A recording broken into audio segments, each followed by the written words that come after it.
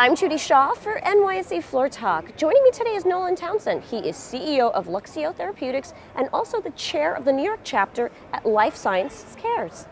Wonderful to have you here, Nolan. Thanks for joining me today. Thanks for having me. Well, I'm looking forward to chatting, but before we do that, just a quick note to our viewers, this interview is for informational purposes only. The NYSE doesn't recommend any investments or investment strategies.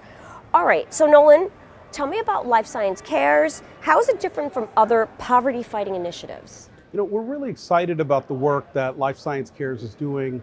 And I think why it's different from other poverty-fighting initiatives is that it's bringing all of the resources, all of the substrate, all of the attention of an entire industry to the challenges of poverty.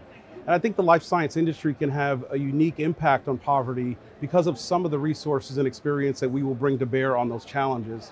Challenges like mental health and others that the life science industry can play a fundamental role in addressing are important to the Life Science Cares efforts in New York City. So we're really excited about this work and this new initiative that we're launching. Okay, and how has the life sciences industry responded to this? What's been their response to your call to action? I think there's been a fantastic response. You know, Life Science Cares has existed across cities like Boston and San Diego and San Francisco. We've just launched the initiative in New York. We've had a fantastic response from both companies and executives that are interested to make an impact on poverty in New York City. All right, now there is a tagline for Life Science Cares. It's called Care Actively. Now tell me, what does this mean and how does it make the organization unique? So I think that's as compared to caring, passively. Passive would be, simply just having, sending, and having money go against the challenges of poverty.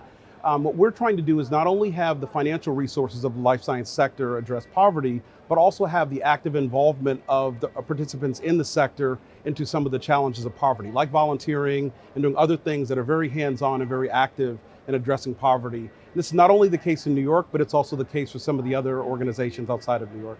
Okay, now you're chair of the 5th chapter of Life Science Cares, right. The newest chapter. That's correct. So tell me, what's next?